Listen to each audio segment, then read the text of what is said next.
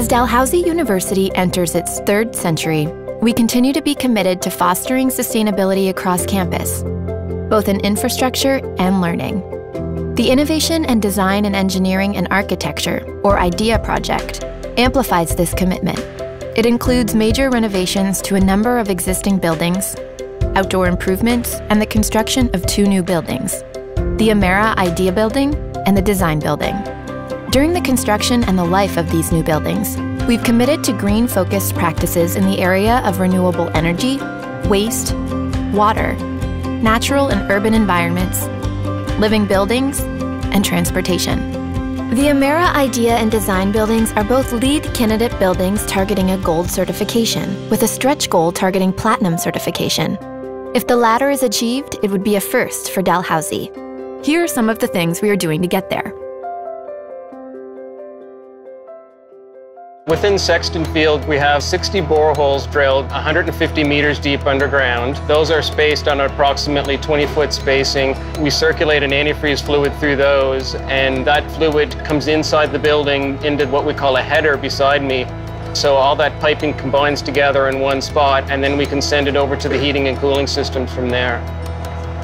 We want to use the ground as a source of heating and cooling. Underground, it's warmer in the winter than the outdoor air temperature, and it's cooler in the summer, so then it makes the system more efficient, being able to use a source that's more moderate throughout the year.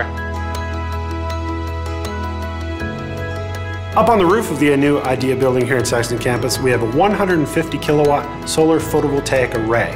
And 150 kilowatts is a lot of power.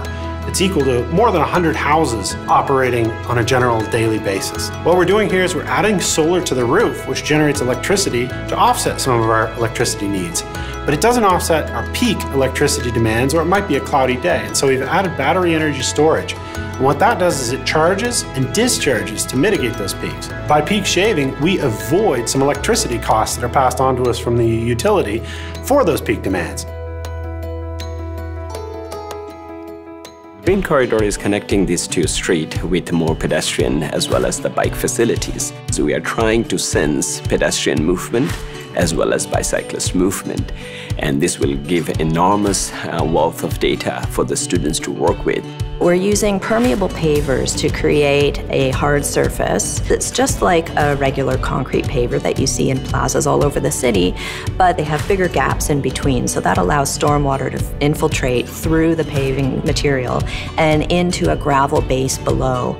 And that's really important because as we see more and more extreme weather events, it's really difficult on the city's infrastructure to be able to handle those increased volumes of rainfall. So we have started this project in the IDEA building where we're collecting rainwater, and our objective is to look at how we can treat the water differently, perhaps in a more efficient way. The water is collected on the roof of the building, and then it's drawn down into a large cistern, and then it's taken from that cistern into a treatment system and then distributed into the building where it's used for non-potable water. In some respects, it's almost like a man-made lake, if you will. So the cistern parallels that, except there's no aquatic species, there's no fish, and there's no trees. So it won't have the same type of chemistry that our lakes would. And so part of our research question is what level of treatment is appropriate, and what would be appropriate to have minimal energy inputs, what would be appropriate for minimal operational inputs, and still have safety for the people who are using the water. For creating a living and active building, we're putting many meters inside the building. The meters will be on electrical systems, so the whole lighting system will have its own meter, the HVAC system, our PVs, the rainwater cistern, and they'll be integrated into a dashboard, and then we can monitor the systems, do research with researchers on campus. So it's quite exciting.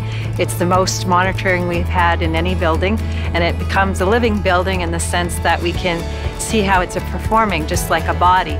If we can monitor and measure it, we can see if it's going off track or not. We can do research to optimize systems. We can do predictive building controls where we look at weather forecasting and then actually adjust building systems based on future weather forecasts. We have a unique biomass replacement guideline where if we take down a tree, we have to replace it with the same amount of biomass. We took down 17 trees and we planted over 170 native and adapted species across all our campuses. The purpose is to really ensure that we don't take a lot of the trees down that we have, which is really important for not only pollinators but birds, but in terms of people, shading and cooling, climate change, windbreaks. So trees play a really important role in the ecosystem, and especially as we urbanize, it's really more important that we pay attention to planting.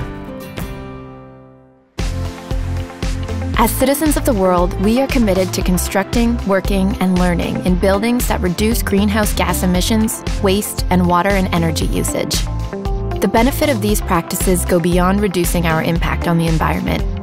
Learning from, and not simply in, the buildings on our campus will strengthen our ability to be leaders in this innovative field. It starts here.